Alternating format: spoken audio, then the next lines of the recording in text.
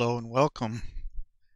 Today we're going to do something a little bit different from what I've usually been doing, and we're going to play with geometry nodes to make a chainmail. So I'm using Blender 3.10, which is recently released. And we're not going to delete the cube, but we're going to hide it and do a Shift A, add mesh torus, and F9. I'm going to make a lot of these, so I want to set the geometry down to 14 for the major segments and the minor radius to 0.2. And oh, by the way, you need to have the node wrangler installed. So for that, you would go to Edit, Preferences, Add-ons, type Node Wrangler, and make sure that's check marked right there, because we're going to make heavy use of it. All right, let's move this torus out of the way, GX20 for instance, and re-enable the cube. Select it and go to the geometry nodes guy,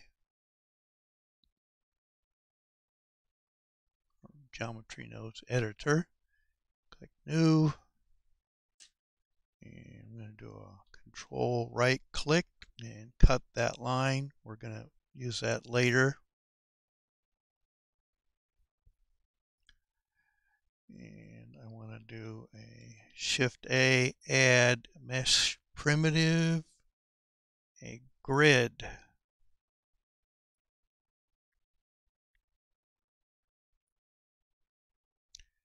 And I'm going to want to create, come on, drag it, click and drag it down. I'm going to do 25 by 25 vertices. Let's get rid of this window here. We don't need it. Okay. Next, I want a instance on points. Where's it at? Instance on points, and drop that in. But we don't have the instance yet, and for that we'll do a Shift A, add input object info, and plug this into our instance. And then select our torus. Oh, I forgot to rename the torus. Well, we could click here and type ring. That's fine. Okay. Obviously, it's way too big because we've got 25 of them all jammed together. So let's fix that. We'll do a Shift A, add search.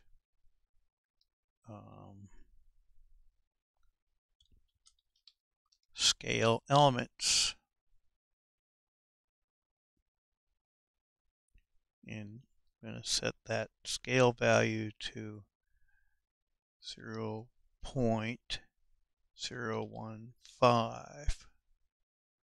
So that we can do is, so they're not touching each other, right? Making good progress here. Okay, so now I want to create these extra rings. So I'm going to do a shift control, well, shift control, select this guy. Whoops, I don't want a viewer.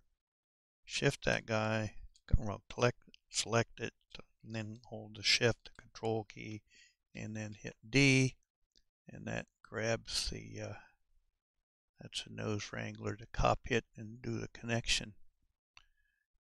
And we want to do a Shift A, add, what is it? Geometry, a join geometry. See that little guy there means you can connect any number of inputs there. So connect that guy. We don't see any changes yet because we need to change the position and rotate it. So we could do this. Let's do this. There's the rotation, but it's stacked on top, so we need to move it a little bit. So set position needs to go in there, and the position needs to be an X offset of 0.02. So now we have a chain. Now we need to connect our chain elements together to make our mail. So select this one, shift select that one, and then hit shift control D and move it down. Add that to it, to the output. And let's go change this guy to front to 0, 0.02, 0.90. And now we've got a chainmail. But we're not done yet because we're going to make this thing a little bit fancy, just a little bit. What we're going to do is we're going to allow you to change the size. So I'm going to press connect this guy to size X and to size Y.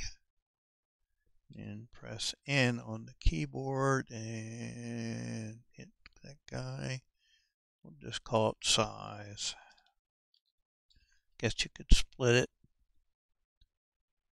And I found it doesn't work with the minimum less than 1. So I'm going to set it to 1 for the minimum. But it's not working exactly right. So what we need to do is have a multiplier in here. So you do Shift A, add utility math, set it to multiply.